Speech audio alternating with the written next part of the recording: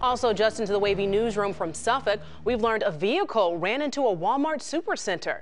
Suffolk police and Suffolk Fire and Rescue responded to the story. You can see the pictures right there they sent us, and this happened just before 10:30 this morning.